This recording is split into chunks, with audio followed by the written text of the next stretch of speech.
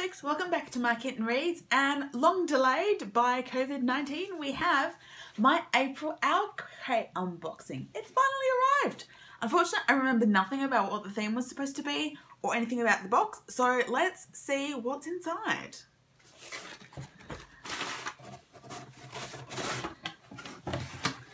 As usual, the first thing we have is the spoiler card with gorgeous artwork, purple, and the theme is Full Moon Magic for April 2020. So that's gorgeous. That's absolutely lovely, but let's not spoil me. So what do we have inside? We have this month's pin, which is a gorgeous looking owl. So I'm assuming that has something to do with this month's book. Ooh, we have something cloth. Now what's this? Ooh, is this? It's a tote bag. I haven't had a tote bag in a little while. And it says, the moon is a loyal companion. And it's all black and white. And very, very pretty with faces of the moon. Do you think this month's book might be like werewolves or something? I don't know. But, gotta love a tote bag. I totally use tote bags all the time for my shopping. And just in general. So, yay, tote bag. Love it. Okay, this looks like it might be a notebook of some sort. It is indeed a notebook that says on the front, with freedom, books, flowers, and the moon, who could not be happy? A quote by Oscar Wilde. So that's pretty, and there's a definite black and white theme going on this month.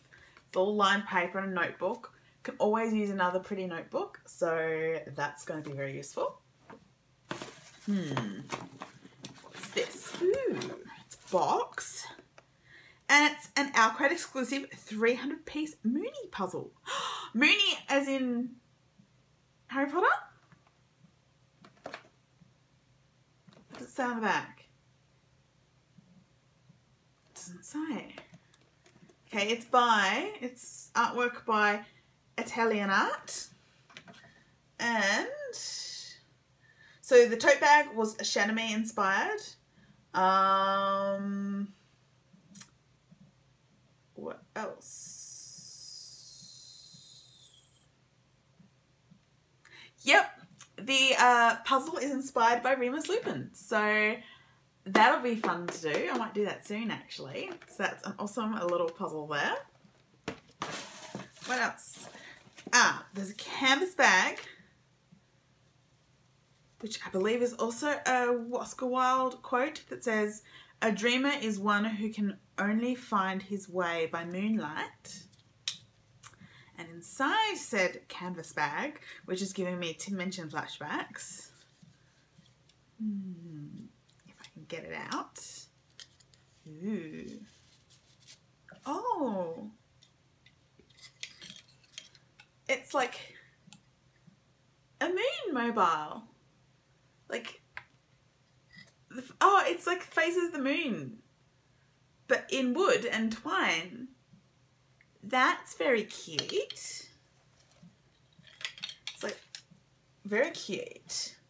So that is by Paperback Bones, and it's a bamboo moon phase banner to add some celestial vibes to your wall decor. That's very cute. Okay, there's also a box, which also looks like it's got moons as well. I'm getting me. Ooh. It's a little bracelet, little bangle with a moon on it. Seriously, this book better be about werewolves because I am getting such a moon vibe. There's so many moons. Oh my goodness. So that's very cute. It is very cute. It's sort of coppery, which I think I can get away with. It's not gold, which is not my colour. But it's more coppery maybe. So, yeah, cute. And that is a Winterwood inspired crescent moon bracelet. I haven't read Winterwood yet, but I believe it's sitting on my shelf. So, yay. And then I think, yes, what I have next is the book. And the book is called Bone Crier's Moon by Catherine Purdy. So, Bone Crier's Moon is not about werewolves, as far as I can tell. It's gorgeous. Like this blue is beautiful, and it's got these gorgeous golden sprayed edges, and of course a letter from the author.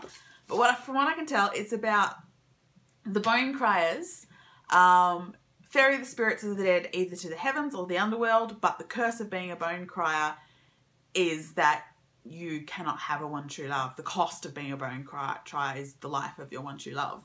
So it's about a girl who's about to take her place as the head bone crier, but to do so she has to do a ritual where she kills her one true love.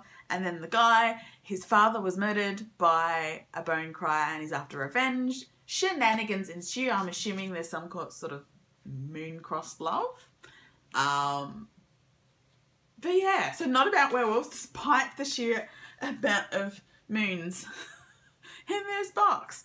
But yeah, so that is Bone Crier's Moon by Catherine Purdy. That will be going on my TBR. A very pretty, pretty book. Such a pretty book.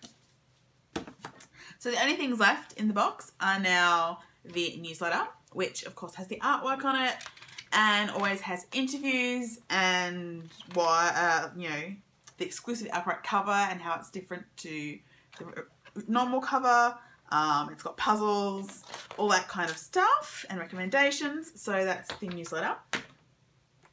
And then the spoiler card for May, which is probably running late as well because international postage right now. Not great. So the theme of the May box is Rebels with a Cause. Ooh, I do like that artwork. And every May box will include a graphic novel from Oni Press. 2 books in 1 box. That sounds awesome. I do like the sound of that. I do love a good graphic novel. The last time I got a good graphic novel, I think, in an OwlCrate box, it was the Tea Dragon Society, and it's cute. So love. Oh, I'm looking forward to Rebels with a Cause. I think I'm gonna like this box. I really hope I like this box. But that is my April OwlCrate unboxing. I hope you enjoyed it. I'm looking forward to doing the Moony puzzle, I think, the most. But yeah, good box. Glad it's finally here. And I will see you all again really soon. Bye.